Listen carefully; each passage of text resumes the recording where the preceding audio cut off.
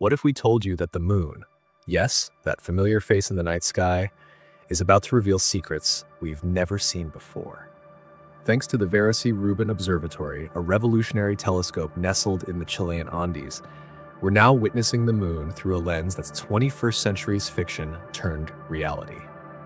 This isn't just another lunar photo op. This is the beginning of an entirely new era in astronomy. And what we're seeing is breathtaking.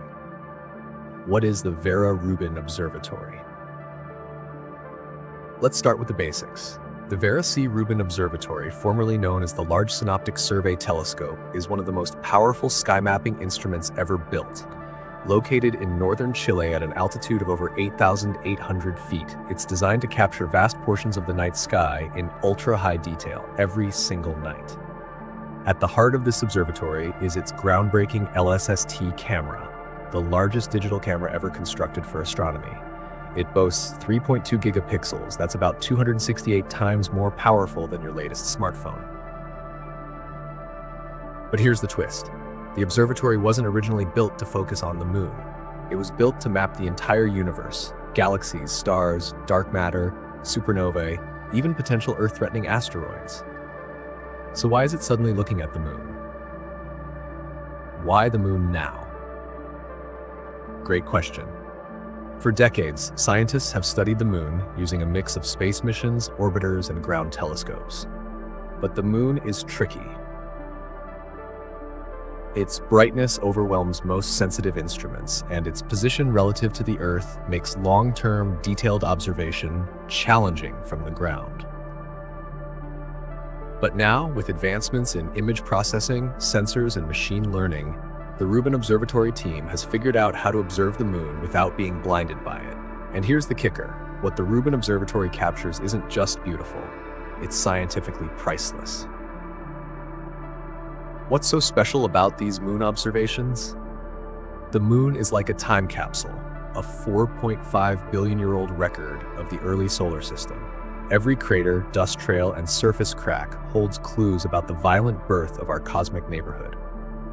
Now, with the Rubin Observatory's extreme sensitivity and wide field of view, we can spot tiny sub-kilometer surface changes, like fresh meteorite impacts or landslides, monitor transient phenomena like light flashes or surface temperature shifts, track lunar dust movement, helping us prepare for future lunar bases, and perhaps most importantly, analyze how Earth-based light pollution is bouncing off the moon's surface.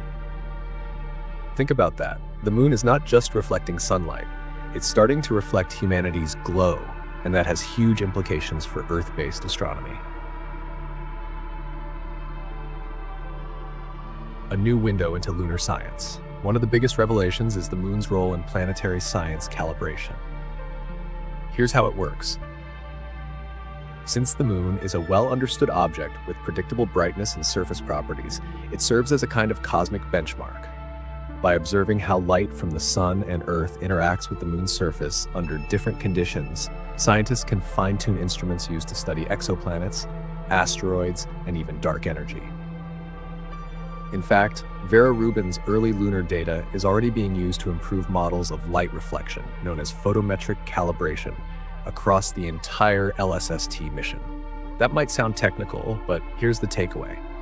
The moon is now helping us understand the rest of the universe. The moon reimagined. We've all seen those sharp NASA images from lunar missions, but the Rubin Observatory gives us something completely different. It shows us the moon in motion over days, weeks, and months. We're seeing micro-changes, shadows shifting, surface texture evolving, even faint gas or dust interactions that were invisible before. And soon, Rubin's data may help settle major scientific debates. Is the moon still geologically active? Are there unknown sources of water ice under the surface? Can we predict future meteorite strikes on the moon's surface? These aren't sci-fi questions anymore. They're real, and Rubin's camera is watching. Implications for future moon missions. Let's talk future. NASA, SpaceX, and private companies like Blue Origin are racing to return humans to the moon. There are plans for lunar mining, moon bases, and even deep space gateways. But to land and build safely, we need detailed, up-to-date maps of the terrain. We need to know how the surface behaves over time. We need to anticipate how dust and light affect instruments and habitats. Rubin is giving us that real-time insight, and this is just the beginning. It's no longer about reaching the moon. It's about understanding it. Why this matters to us on Earth. You might be thinking, this is all amazing, but how does it affect us down here? Well, here's the big picture. Vera Rubin's moon data helps protect Earth from asteroid threats. It improves models used in weather and satellite prediction. It contributes to our understanding of Earth's own geology and orbital dynamics. And for educators and future scientists, it's a source of inspiration and open source data. This observatory isn't just changing astronomy. It's opening the door for global collaboration across continents, across generations, from classrooms in the US and Canada to observatories in Europe and Australia. Everyone can access the moon like never before.